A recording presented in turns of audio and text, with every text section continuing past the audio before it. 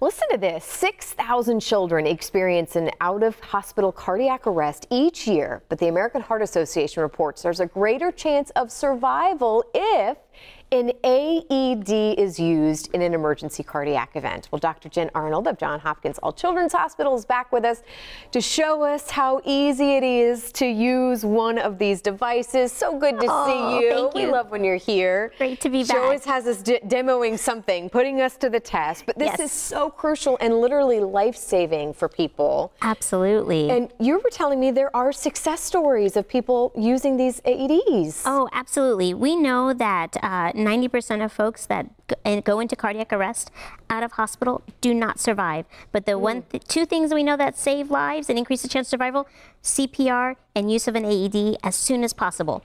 Every minute after a cardiac arrest, if you delay using an AED, the chance of survival decreases by 10% every minute. Wow. So reacting fast with CPR and an AED can save a life. I hope this isn't a silly question, but how do you know if you're actually in cardiac arrest? Like, what does that mean? When do we know we need to go grab this, So really the most important sign you'll see is if someone goes down, child or an adult, and then you'll see if they're responsive.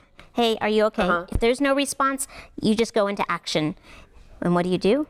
First, you yell for someone else if you can. Go call 911 and find an AED while you start CPR. Okay. Now, and before that, because you were saying it's really important whether it's at your local grocery store, schools, wherever your surroundings are, you say look for the logo that maybe one of these are actually in that building. Absolutely. That is the universal sign for an AED. It says AED, which stands for Automated Electronic Defibrillator. Okay. And they are located now in all public places, your schools, your shopping malls, your airports, almost all places that are public and have a lot of traffic now have them.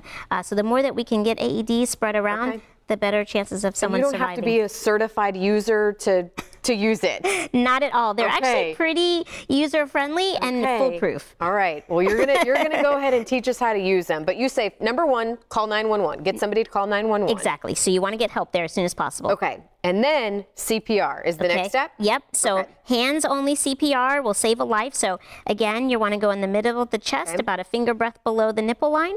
Put your hands on top of each other, hard and fast to the rate of staying alive. And while you're starting CPR, if you have a friend like me, I'm going to go get the AED. I'm going to open it up. I'm going to follow the simple 1, 2, 3 steps. First step is to turn on my AED. So I hit the green button, number 1, 2, 3. Apply pads to patient's bare chest. So it's telling me pads connector next to flashing light. To basically take my pads. It tells you exactly where to put them. Apply pads, plug in connector. And I'm going to go fast. You keep doing CPR. All right. I'm reaching under, putting it on his back. Now I'm going to connect it to the machine. Now you say the beauty of this, if they're not in cardiac arrest, it actually won't give them that shock. Analyzing heart rhythm. So now it's analyzing. Do not touch the patient. Let go. So listen, it tells you what to do. Shock advised. So it's telling us this child has an irregular heartbeat that needs to be shocked. So don't touch the patient. Of patient. I hit shock, which is number 3. Deliver shock now. Here we go. Shock delivered. Hands off. Shock is done. Resume CPR. Okay. After that shock is done, and then keep doing CPR until the patient becomes responsive or help arrives. Is that beeping like the rhythm of the... Yep, that actually is helping you. Keep that rhythm. Staying alive. Well, staying alive. Bump, bump, bump, bump. Staying alive. Staying alive. Hard and fast. Hard and fast. There you go. There you go. And look, our patient is coming back to life. So I can turn this off. Do you literally just do this until, like, would you ever need a second shock?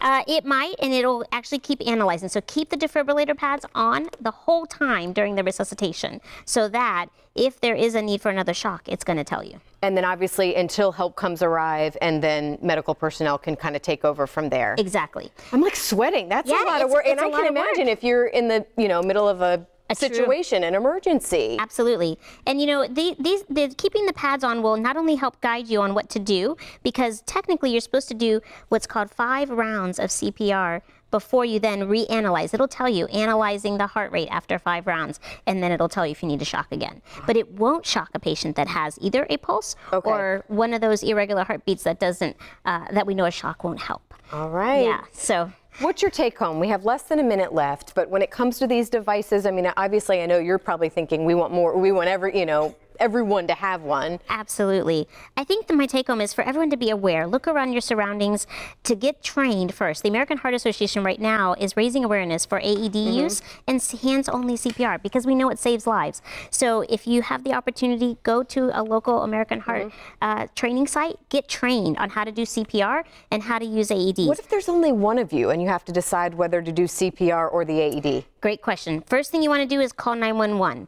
Then you want to immediately start hands-only CPR. That is your first line. Okay, so that continue to do that. Exactly, until either help arrives, or if you can see an AED, if it's right there, grab it. But that's unlikely to happen. You really want to call for help so that someone else can get that AED. We love when you're here. I mean, truly life-saving advice, and we look forward to having you back soon. Thank you so much. This was awesome. We'll make sure and put info on our website as well. Thank you.